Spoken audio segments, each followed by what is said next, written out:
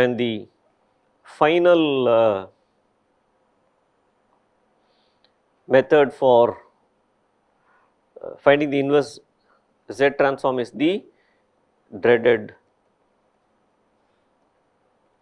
contour integral.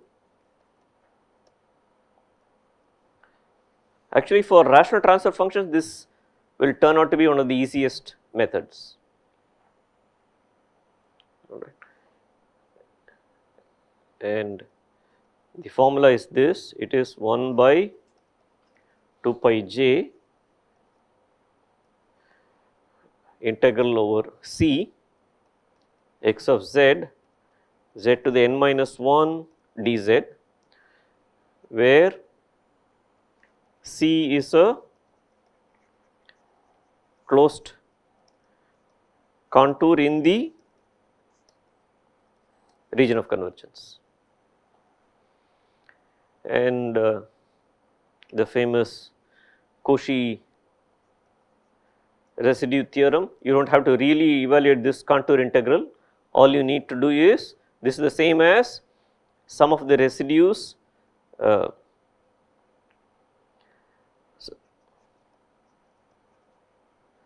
residues of x of z times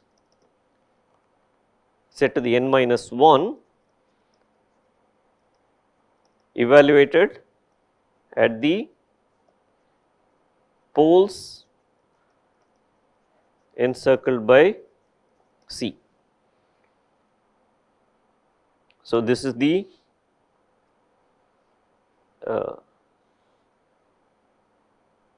this one,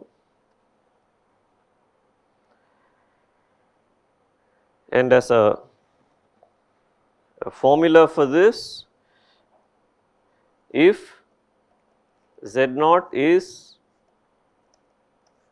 an mth order pole of x of z times z to the n minus 1, the residue at z equal to z naught is given by this. So, this is remember x of z times z to the n minus 1 can be written as gamma z by z minus z naught to the m. All I have done is I have isolated the z minus z naught power m as separately. Remember, z naught is an mth order pole, so that can be factored out. Everything that is remaining is part of gamma z. Therefore, the residue value is given by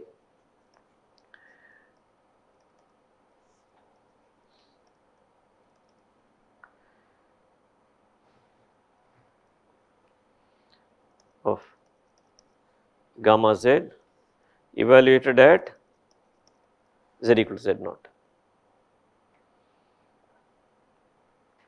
and this is nothing but z minus z naught to the m times x of z times z to the n minus 1.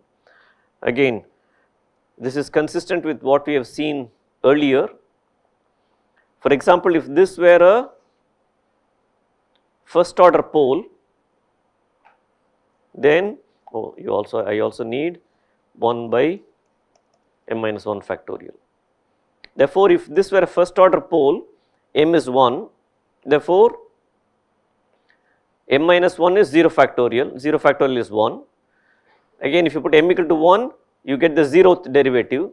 0th derivative means taking no derivative at all right, and this is no different from what we did for partial fraction expansion. All you did was you multiplied by the pole to cancel it out and then evaluated the remaining expression at the location of the pole.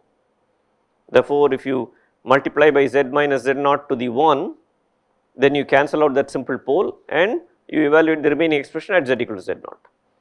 So, this is no different from what we have seen earlier.